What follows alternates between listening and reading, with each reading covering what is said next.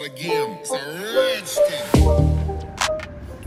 Hi, my name is Abhilash. I'm the technical manager for Altec.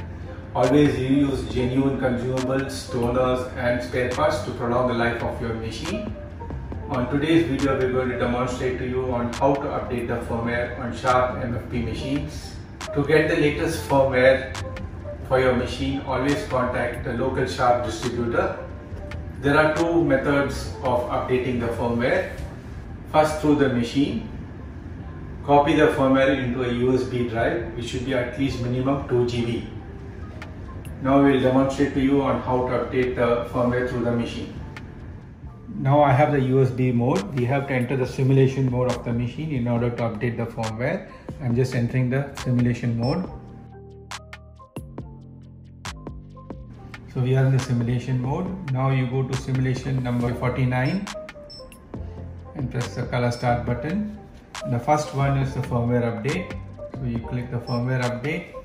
Insert the USB device containing MFP firmware. So I'm inserting it in the machine and click the OK button. So it is already displaying you the firmware version there. Click that version and it is showing you what is the current firmware and the present firmware available on the machine. You click all and then you say execute. It's asking, are you sure? Yes, you say yes. So now the firmware is getting updated on the machine. Approximately it will take around 8 minutes for the firmware to get updated. The second method of updating the firmware is through the web page of the machine.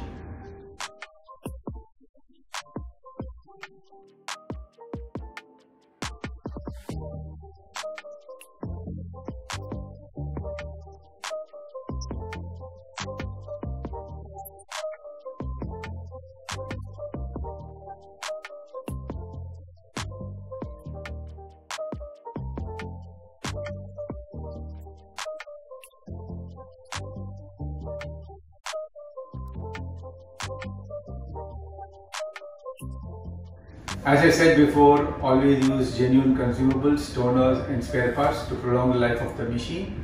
Thanks for watching this video. If you found this video useful, please click the thumbs up button and also subscribe for more videos to follow.